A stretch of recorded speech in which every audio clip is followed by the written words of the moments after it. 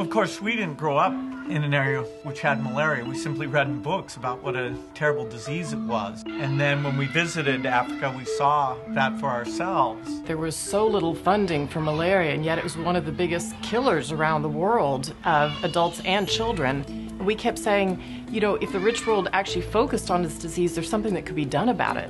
Well, we've got 11 countries now that have reduced their malaria burden by 50% just in the last few years. It's great to see it happening, not just to see the numbers, but talk to the mothers and see the hospital ward that when it was first visited was overflowed. It's now not filled at all. Well, eradication isn't going to be easy.